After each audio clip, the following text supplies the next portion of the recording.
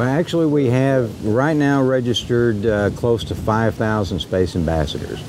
And they will go out and they'll seek opportunities in schools and universities to set up presentations and where they can speak to as large a group as possible and pass this information along and try to inspire some of the youth around the planet to become our leaders in space down the line.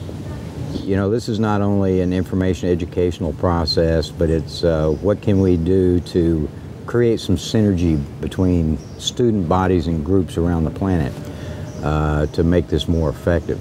And we're actually doing that. In fact, we just got another new sponsor yesterday.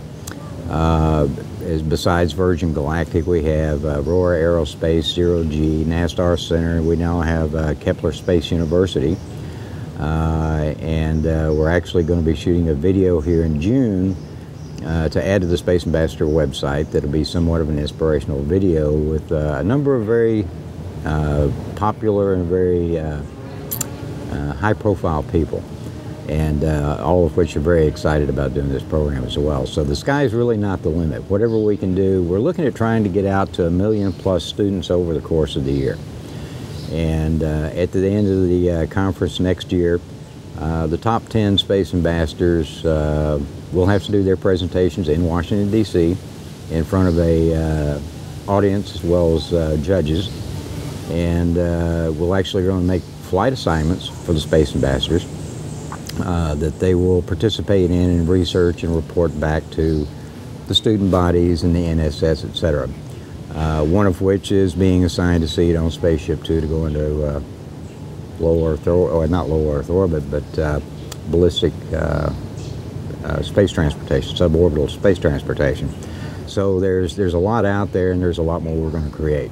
So there's a prize seat awaiting the winner of next year's competition. Well, not so much the winner, but the one person that has proven that they've done the most that they can possibly do and the best job they can possibly do. And this is part of their duty, so to speak, is once they've proven that they've done the best, the absolute best job, then their continued research is to go up on Spaceship Two and report back to the rest of us.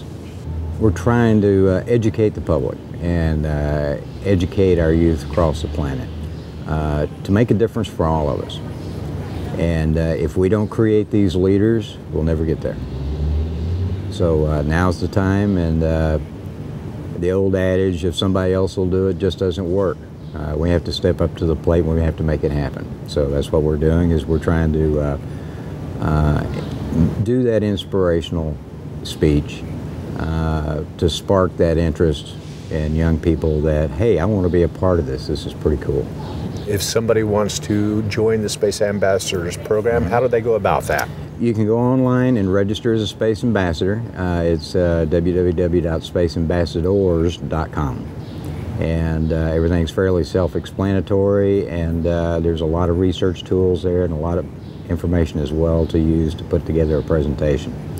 And that's part of it, is the creativity of each Space Ambassador of how they want to present their program.